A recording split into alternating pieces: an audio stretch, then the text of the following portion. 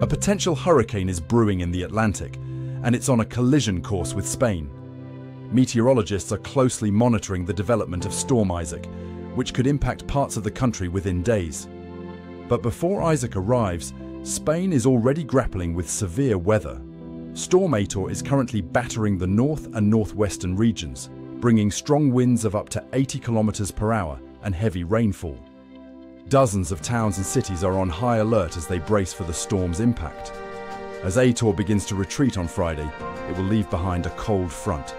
Temperatures are expected to plummet, dropping 5 to 10 degrees Celsius below the seasonal average across much of Spain. Only the Mediterranean coast will maintain temperatures above 25 degrees. Unfortunately for those hoping for a late burst of summer warmth, it appears that an Indian summer is unlikely this year. While temperatures may briefly climb at the beginning of next week, they're set to fall again from Tuesday onwards. This is when Storm Isaac is predicted to approach the Iberian Peninsula. Currently developing over the Atlantic, Isaac has the potential to reach hurricane status. However, weather experts are urging calm and caution when interpreting long-range forecasts.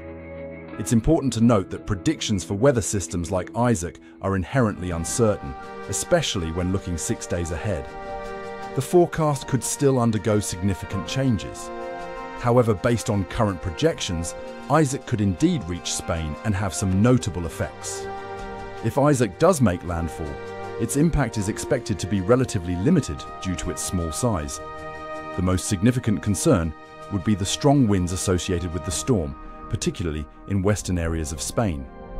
Gusts could be substantial in these regions. However, the system is expected to weaken rapidly once it moves inland.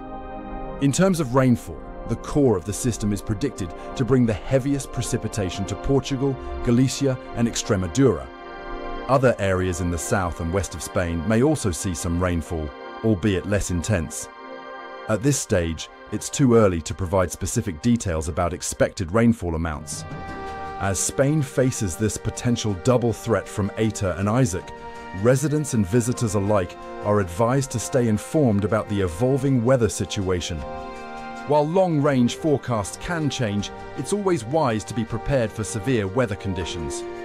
Keep an eye on official weather updates and follow any guidance provided by local authorities.